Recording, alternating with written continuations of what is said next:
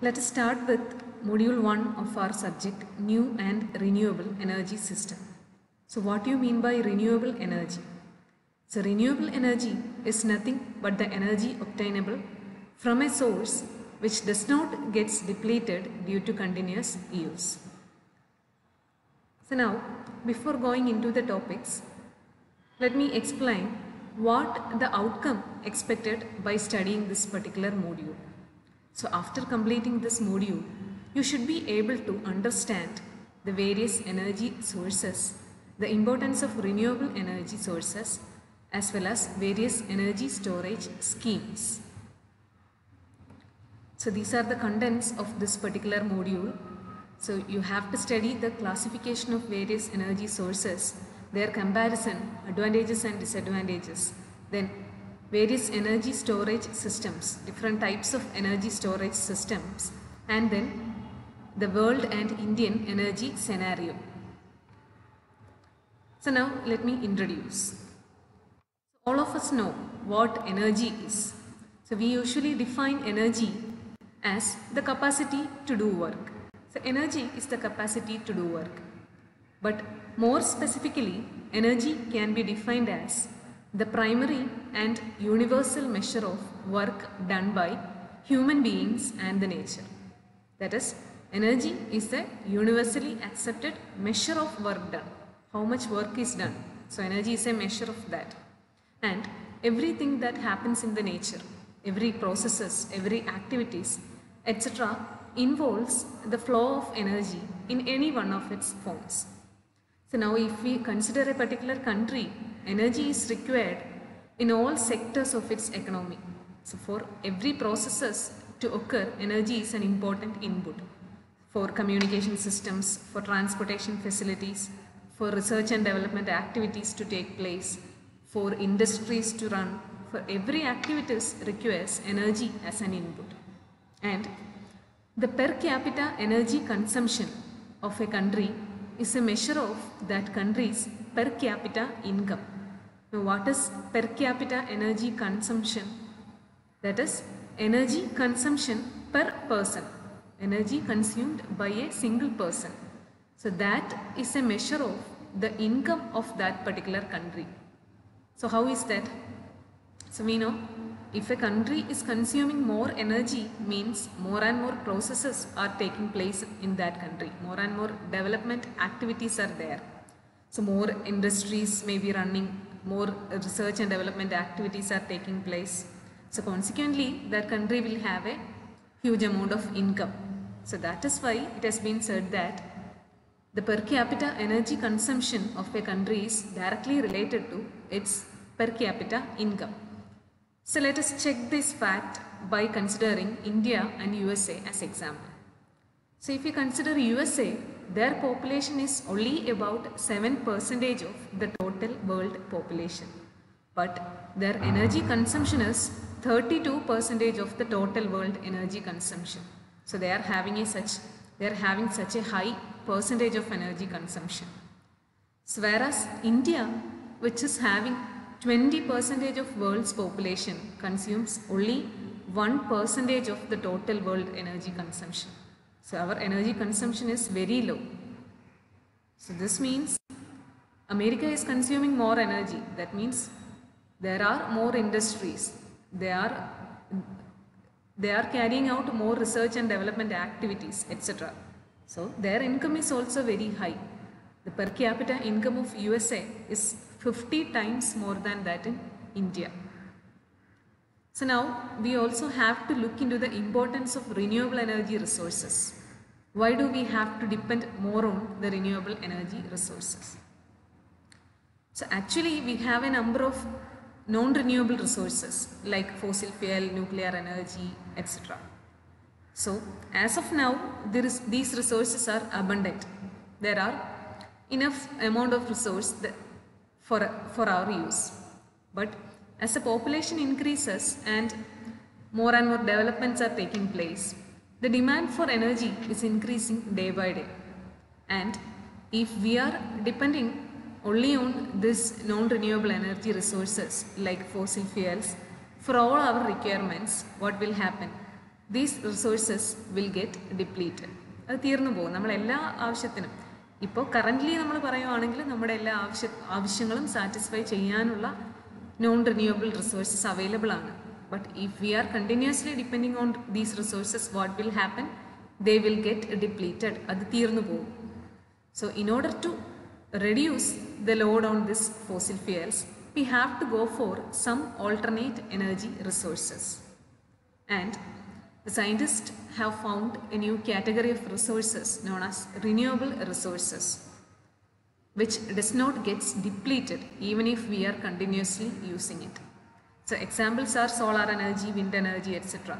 We know that these resources are abundantly available and they will get filled up after each use. And also they are non-polluting. They will not cause any harm to the atmosphere. So, and there is another factor known as energy security. That means we have abundant of fossil fuels now, but we have to store some of these fossil fuel for our future use. We have to secure some of the energy for the future use. So അങ്ങനെ energy security ഉണ്ടാവണമെങ്കിലും കുറച്ച് fossil fuel ഫ്യൂച്ചറിലേക്ക് use ചെയ്യണമെങ്കിലും നമുക്ക് എന്ത് വേണം? ഇപ്പോഴുള്ളതിനെ കൂടുതലായിട്ട് depend ചെയ്യാൻ പാടില്ല. അതിന് പകരം ഓൾട്ടർനേറ്റ് ആയിട്ട് റിന്യൂവബിൾ റിസോഴ്സസ് യൂസ് ചെയ്യണം. So these are the reasons which led to the development of the renewable resources. So now we have to study the classification of energy resources. The energy sources can be classified in many ways. So first classification is based on the usabilities. That is, whether these resources can be used as such or how much of processing these resources requires before they can be converted to a usable form. So based on that, resources are classified into three types: primary sources, secondary sources and supplementary sources. And second classification is based on traditional use, whether they are traditionally used or they are introduced recently. പണ്ട് തൊട്ടേ പരമ്പരാഗതമായി use ചെയ്യുന്നതാണോ അതോ പുതിയതായിട്ട് introduce ചെയ്തതാണോ? So based on that conventional and non conventional. And third classification is based on the long term availability, whether that resource is available for A long period of time or will they get depleted. അതായത് എത്ര നാൾ വേണേലും ഉപയോഗിക്കാൻ അത് available ആയിരിക്കുമോ അതോ പെട്ടെന്ന് തീർന്നു പോകുമോ? So depending on that they are classified as renewable and non-renewable energy sources. So next classification is based on commercial application. That is, whether they are used for any commercial applications or not. Commercial and non-commercial energy sources. So next classification is based on the origin. That is, based on how they are generated. So based on that, the classifications are hydro energy, steam energy, nuclear energy, fossil fuel, solar energy, wind, tidal, geothermal and biomass energy. So these are the main classifications. So now let us see each of these classification in detail. So first classification is based on usability of energy. That is, based on how much of processing they requires for converting it into a form to which it can be supplied to the in which it can be supplied to the consumers. അതായത് direct കൺസ്യൂമേഴ്സിന് supply ചെയ്യാനുള്ള ഫോമിലേക്ക് കൊണ്ടുവരണമെങ്കിൽ ഈ particular energy source എന്തുമാത്രം processing ചെയ്യണം, അതിൻ്റെ ബേസിസിലാണ് നമ്മൾ ഈ classification primary, secondary and supplementary resources. So first one is the primary resources. So these are the resources which are available in the raw form. So they are also known as raw energy resources. They cannot be used as such. അത് നമുക്ക് എങ്ങനെയാണോ കിട്ടുന്നത്, ഭൂമിയിൽ നിന്ന് എങ്ങനെയാണോ കിട്ടുന്നത് അങ്ങനെ തന്നെ യൂസ് ചെയ്യാൻ പറ്റത്തില്ല. They have to be first located, then examined, extracted from there and have to be processed before they can be supplied to the consumers. And one of the advantage of these primary resources is that they are having a very high energy yield ratio. So what is energy yield ratio? It is the ratio of the energy obtained from the raw energy source to the energy spent to obtain that particular energy source. ആ energy source എന്തുമാത്രം energy നമുക്ക് തരുന്നു. അതായത് example നോക്കിക്കേ, fossil fuels, call, oil and natural gas. So we are liberating energy from these resources by burning it. അല്ലേ? അപ്പോൾ അത് burn ചെയ്യുമ്പോൾ എന്തുമാത്രം എനർജി കിട്ടി, അതേ ഡിവൈഡഡ് ബൈ ആ പെർട്ടിക്കുലർ എനർജി സോഴ്സ് കണ്ടെത്താൻ നമുക്ക് കിട്ടാൻ വേണ്ടി നമ്മൾ എന്തുമാത്രം എനർജി സ്പെൻഡ് ചെയ്തു. So that ratio should be high. That means energy output obtainable from that resource should be very high compared to the energy spent for obtaining it. So these fuels, fossil fuels, coal, oil and natural gas, which are primary resources, are having a very high energy yield ratio. So now the second one is the secondary resources. Secondary resources are obtained from primary resources by some transformations. So these are the form which can be finally supplied to the consumers. Example are petrol, electrical energy, etc. Now the last one is supplementary resources. Supplementary resources are also derived from the primary resources, but by a number of stages of continuous transformation. So example is biogas. We know biogas എങ്ങനെയാണ് form ചെയ്യുന്നത്? Primary റിസോഴ്സസിൽ നിന്നാണ്. Means ഈ കോളും ഓയിലൊക്കെ form ചെയ്യുന്നത് എർത്തിൽ, സോയിലിൻ്റെ അണ്ടറിൽ ബറീഡായി പോയ പ്ലാന്റിൻ്റെയൊക്കെ റിമൈൻസിൽ നിന്നാണ്, അതായത് ബയോമാസ് മെറ്റീരിയൽസിൽ നിന്നാണ് ഉണ്ടാകുന്നത്. സോ ഇതുപോലെ ഓർഗാനിക് മെറ്റീരിയൽസിനെ ഒരു എയർ ടൈറ്റ് കണ്ടെയ്നറിൽ ഡീഗ്രഡേഷന് സബ്ജക്റ്റ് ചെയ്യുമ്പോഴാണ് ബയോഗ്യാസ് ഉണ്ടാകുന്നത്. നമുക്കറിയാം biogas formation. So biogas is A supplementary resource which is obtained from the primary resources by a number of stages of transformation. So it is a supplementary resource.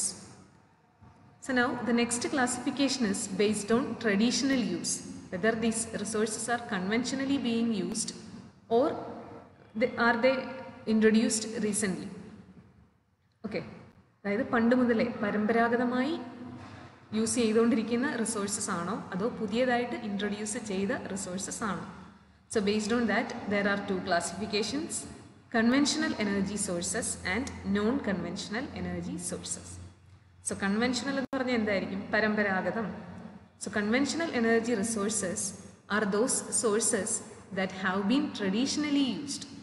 പണ്ട് തൊട്ടേ traditionally use ചെയ്തുകൊണ്ടിരുന്നത്, that are known as conventional energy resources. Example are fossil fuels, hydro energy, nuclear energy, etc. So second one is non-conventional energy resources. So these are the resources which are introduced recently. They came into use recently. Example are solar energy, wind energy, tidal energy, geothermal energy, etc. So next classification is based on the long-term availability. അതായത് എത്ര നാൾ ഉപയോഗിക്കാൻ വേണ്ടിയുള്ളതും available ആണോ അതോ ഉപയോഗിച്ച് കഴിഞ്ഞാൽ തീർന്നു പോകുന്നതാണോ? That is long-term availability.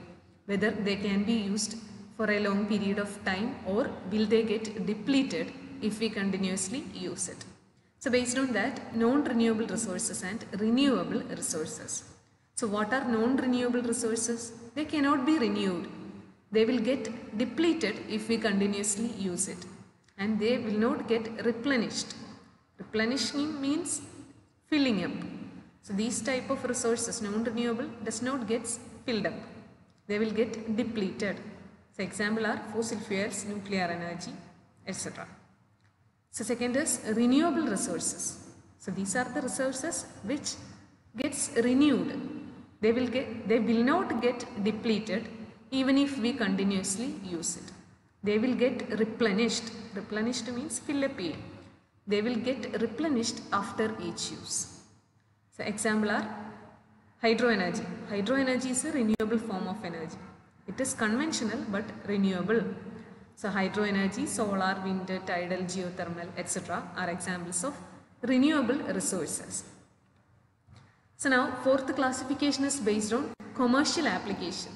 Whether the resources are used for some commercial applications or are they used for domestic applications only, domestic uses only.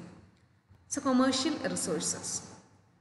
So as the name indicates, these are the resources which are used for some commercial activities. So for example, electricity, petrol, diesel, kerosene, etc. These resources are used for commercial purposes. And these commercial resources are derived from our primary resources such as coal, etc. Coal, fossil fuels, etc. So a country's economy depends on its ability to convert the primary resources into commercial resources.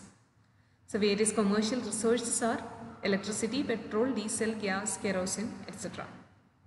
So now non-commercial resources. So these non-commercial resources are the resources that are used directly without passing through any commercial outlet. They are not used for any commercial applications. Usually used for domestic applications only. So examples are wood, animal dung cake, crop residues, etc. So the last classification is based on origin and we will discuss it in the next lecture.